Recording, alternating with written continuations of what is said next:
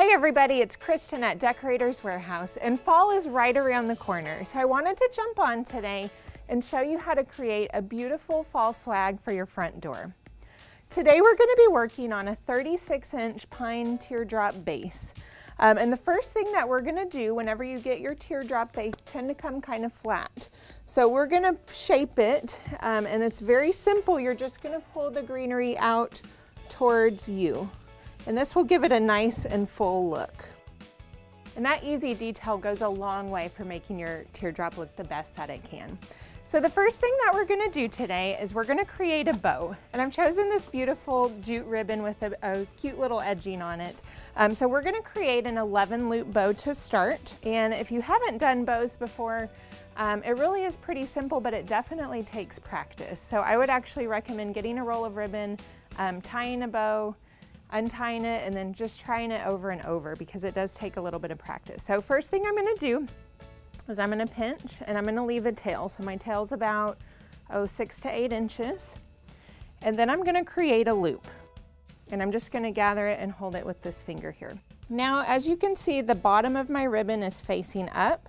I'm actually going to twist that because I want this good, pretty side to be facing forward. And now I'm going to do the same thing on the other side. You can actually pull them up to measure that your loops are the same size. So I'm just going to pleat that, hold it in my finger, and twist. And I'm going to repeat this process until I have 11 good loops. I'll have 5 on one side and 6 on the other. This is a really thick ribbon, so I'm actually holding it pretty much with my whole hand. It does take quite a bit of finger strength to hold the ribbon, but since this one's thick, I'm just going to use the whole hand. Once I have my 11 loops, I'm actually going to take a piece of green floral wire. I'm going to lift up my fingers here and slide this around all of it. And I want to hold it really tight and secure because I don't want to lose this ribbon that I've already tied. And then I'm just going to make a twist a couple times to get that really nice and tight. And then I can actually cut this part off. So I'm going to leave another tail, probably about 8 inches. And when I cut that, I'm just going to cut it at a knife edge or a diagonal. And then I'm going to fluff out each of my loops. So when I fluff them, one's going to go forward, then I'm going to pull to the left, pull to the right, pull forward, and then same left. I'll go to the other side, up, left, right, forward, left, and right. And you can see it's kind of flat right now, so then I'm just going to come inside of each loop and open them up. And I'll just cut this other tail at a diagonal as well. Okay, once my bow is shaped, I'm actually going to place it right here along the top of my swag, and I'm going to use the wire that's holding it to secure it in place. So I'm going to open that up. And then I'm actually going to wrap it around the base of the swag and just tighten it in place with the wire. And then once you have it on, you know, just step back and look at it again. You're going to probably want to shape it a little bit more once it's in place, just to kind of make sure it looks the way that you want it to look. All right, and I'm going to set the rest of my ribbon aside because I am going to weave this through in just a little bit.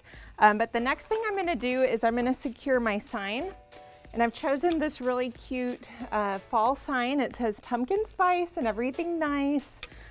So we're going to put this kind of in this area here.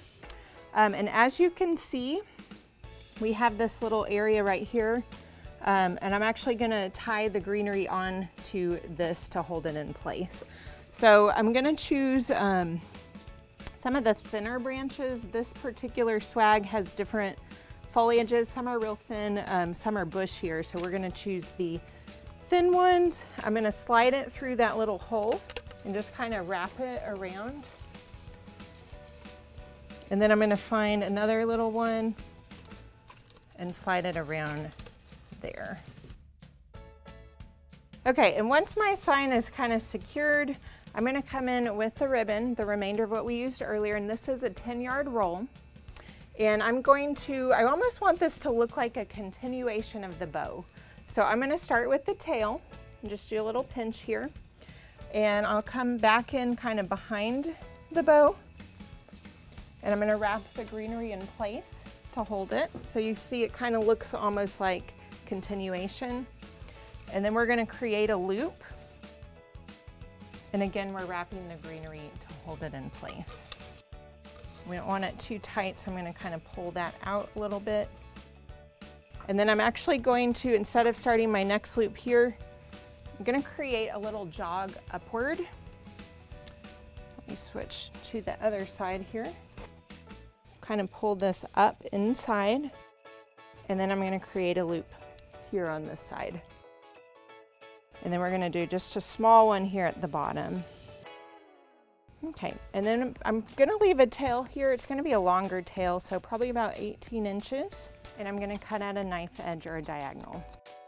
And I'm going to hang on to the remainder of the ribbon. I can actually use this later on if I need to fill in space. Okay, so the next thing we're going to do is we're going to come in with these great picks. And we love simple. Simple is the best. So these are wonderful because they have a lot of different elements to it. They have the sunflower, the pumpkin, they have this great maple leaf and a berry.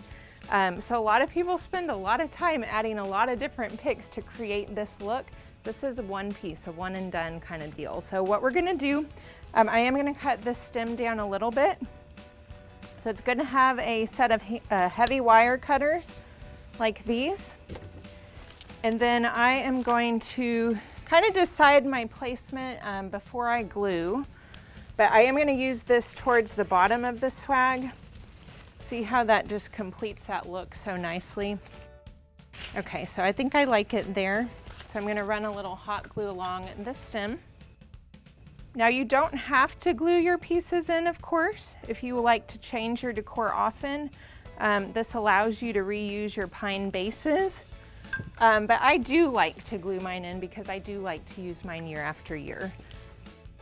I'm just going to slide that up, and then I'm going to push the spine of the spray up along the greenery, and I'm going to wrap a couple branches around it to hold it in place even more. And I'll do that in 2 different locations.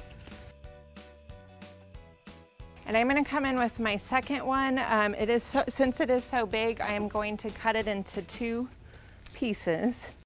And you can just kind of find a natural break and cut it there. So I've got one with the cute pumpkin, and then this other one here with the sunflower. Just cut that stem down a little bit here. And I think it'd be fun to add a sunflower kind of up in this area. And then I'll do my pumpkin a little more over here since I have quite a bit of space. Okay, and so once I've kind of figured out where I'm going to put them, I am going to glue them in place.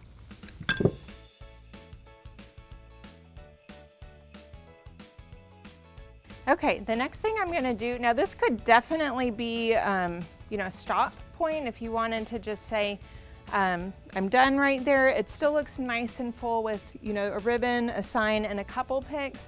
But I want to add a little bit more. So this is a great cotton filler. You know, you could do this in a vase.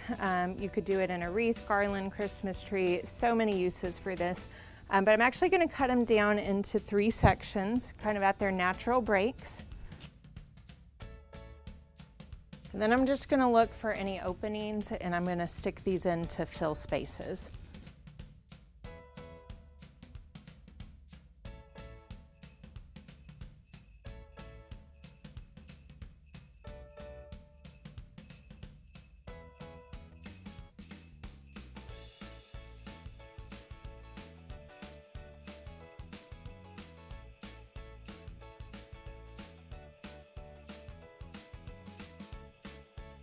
Okay, and once all of my cotton's placed, I'm going to come in with this great dewberry spray.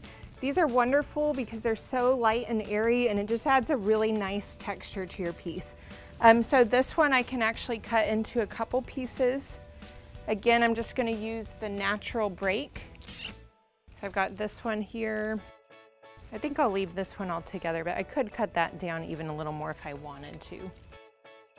Again, I'm just kind of looking for spaces that maybe I'm still seeing the greenery. And I'm gonna place everything first. I always place before I glue, one layer at a time.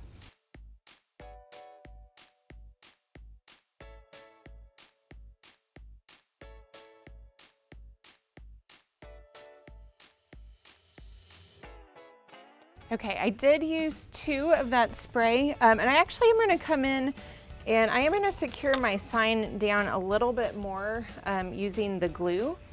So I can actually put that right onto the base of the sign and then just press it down to hold it in place. Okay, and the last thing I'm gonna do, I do not like to be wasteful, so I still have some ribbon left. I am gonna come in and create just some simple, tails to fill in where I'm still seeing a little bit of space. So I'm gonna do one kind of in this area and then another one kind of in this area. And I'm just gonna pinch it and then I'm gonna wrap the greenery around it to hold it in place.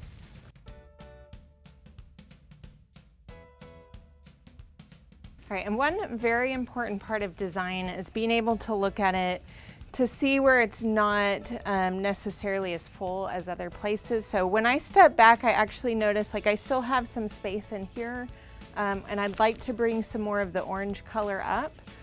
So I've grabbed these picks. Again, these are great because they have different foliages, they have leaves, pine cones as well. So I am gonna cut this one down just a little bit so I can make it go even farther. So I've got the little maple leaf with the pine cone. I'm gonna come in and add that maybe right in this area. And then come in with the other part up top.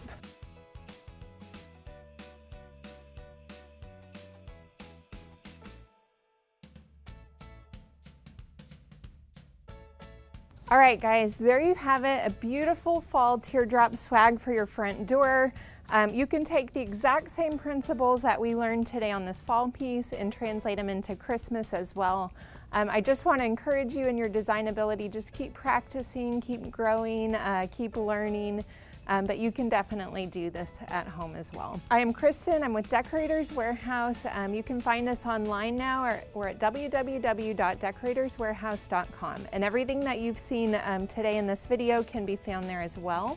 You can also find us on Facebook and Instagram as well. If you love this video, be sure to hit subscribe and we'll see you next time.